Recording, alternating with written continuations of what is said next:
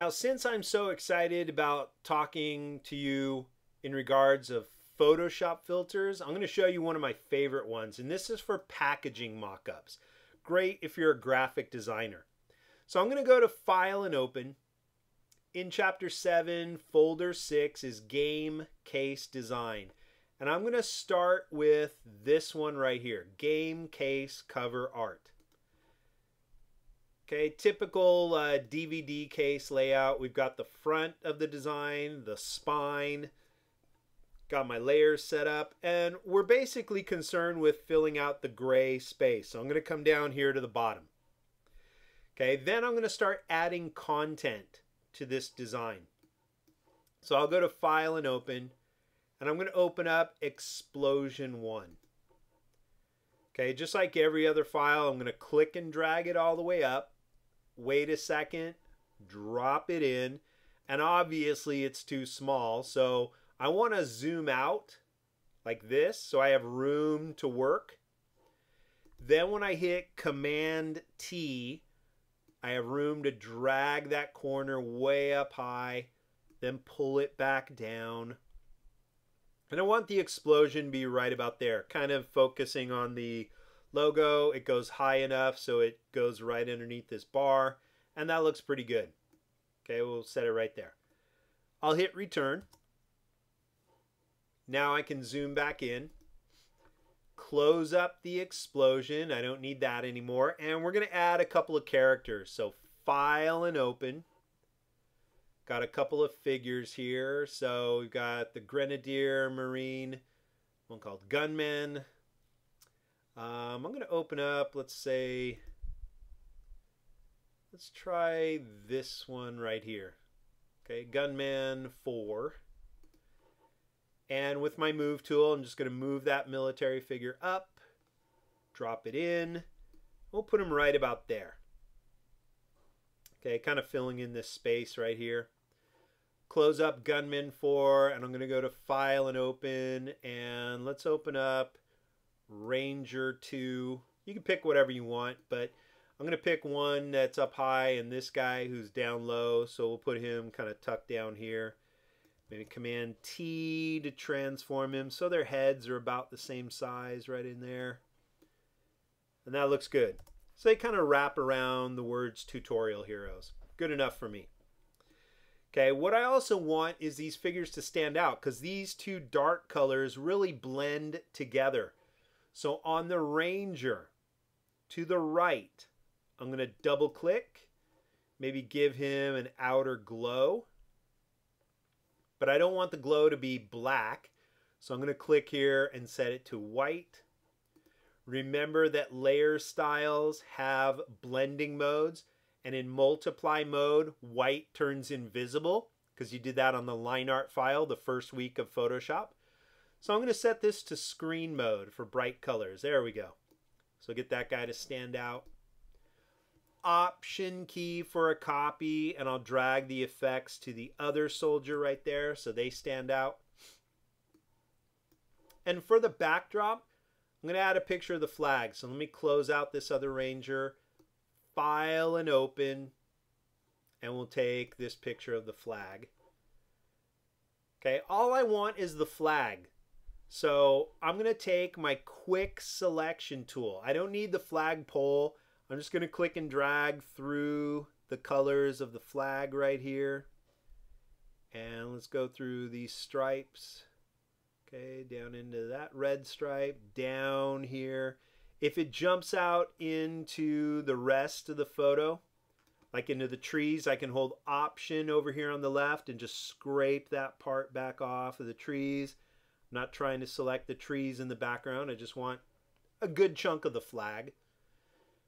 With my move tool, I'm going to move the flag up, drop it in, and I'm going to make sure the flag is down right above the explosion, right in there. Okay, but that's kind of ridiculous because it covers up the entire explosion. So what I'm going to do is use a blending mode. I'm going to set it from normal to overlay. If I want to denote something like the spirit of America, the idea of America.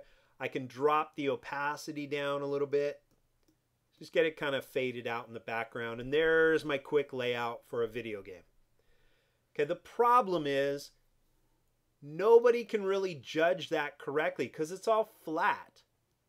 I would literally have to print this out, cut it out, fold it, put it in a DVD case, set up the DVD case on a table, photograph it, then cut out the DVD case, put it on a new background to then show my customer. It'd be a lot of work for very little feedback. Okay, so I don't want to do that. I want to do a mock-up of a product to show them in a more realistic manner what our game design would look like in a real DVD case. So what I do is I lay out my design, spine and all, and then I flatten out my image. Upper right corner of the layers panel, the pop-up menu, come all the way down to flatten the image. Now I'm going to go to File and Open up this one. I want to show my game design on this actual DVD case photographed in perspective. Okay, the real thing. So here's what you do. On this file, you go to Filter, Vanishing Point. Okay, that's going to bring you into this Photoshop Vanishing Point filter here. And the first button is your Create Plane tool. It's automatically selected for you. Okay, so what you're going to do is take this target and carefully click the four corners of the front of this DVD case. So I'm going to move it up the spine right here, right about there inside the white edge of the plastic. Click and let go. Then when I move my mouse, I get this stretcher bar, much like the polygon lasso tool. Just going to move it across the top edge inside the white right there. Click and let go. Move it all the way down the edge, just inside the white plastic. Click and let go. And then move the final corner down the spine, right down to the edge of the white plastic. Click and let go. Okay, that's going to trace in the proper perspective the front panel of this DVD case. But remember, we have the spine as well. These two walls connect like the corners of a room. So what I found with practicing with this, and this is really important, is you're going to go on the side anchor, not the corners. Okay, in order to add another wall, you're going to hold your Command key right on this side. You're going to click and drag up and to the left. It's going to come in at a 90-degree angle. So I'm going to drag it a little wider, like way out to here. Okay. I'll let go of my mouse, let go of my Command key. Now we've established a second wall by using the Command key or Control key on a PC. But the angle doesn't match at the top and the bottom. Okay, so in order to rotate this, like swinging a door open and closed, you're going to go on the side point again.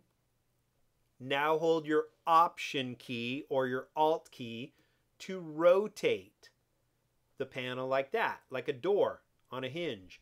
So I'll just rotate it down and to the left until the top and bottom angles kind of match my DVD case right down here and right up here, and that looks good.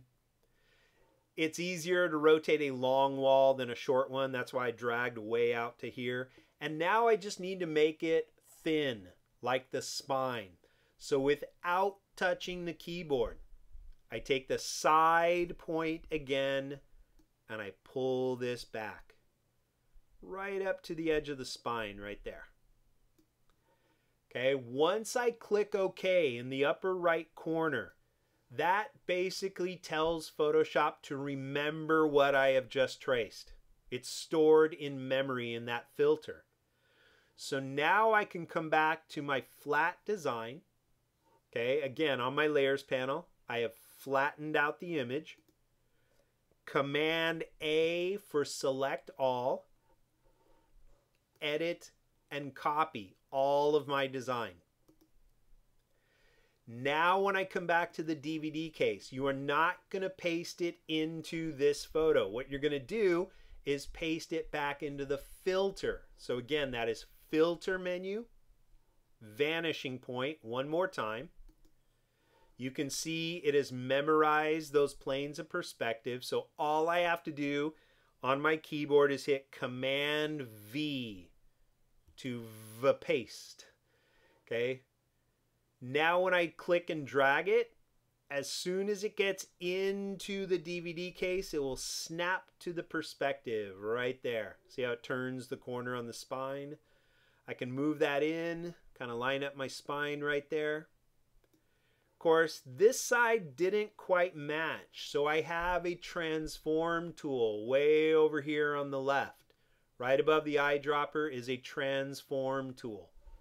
I can pull this edge out like this, kind of squeeze it to just get it to fit that case right there. Bring that out a little bit, and then bring this side back out. Let's kind of stretch it to fit the whole thing. Perfect. There we go. Now I have wrapped it inside the case. If I need it to be a little shorter, I can pull this down, pull this side down, and then pull the image back up. There we go. Now I can pull this bottom edge down and just get it to fit as perfect as possible there. And there we go. I click OK. Now I have wrapped my DVD design onto an actual DVD case using the vanishing point filter. The only thing I'll let you know is this filter is kind of unforgiving. Okay, if it didn't work the first time, you have to close up the DVD case and then open it and do the filter again. You can't really go back and make minor tweaks. It just doesn't work well. So you kind of have to nail it the first time out. But with practice, you'll be able to do that. And that is how the vanishing point filter works. It's a lot more believable to look at this than to look at something flat like this. We don't see things on the shelf like that. We see things in real life. Okay, so that's a vanishing point filter for rectangular packaging design, like book covers, cereal boxes, shoe boxes, boxes in general. Doesn't work on cylinders or spheres or anything, but it works great for rectangular packaging. Okay. What you're going to do is save this file. Then in the next tutorial, I'm going to show you what you're going to do to show me what you have learned about the vanishing point filter and your own designs to have a little more fun with this in just a minute.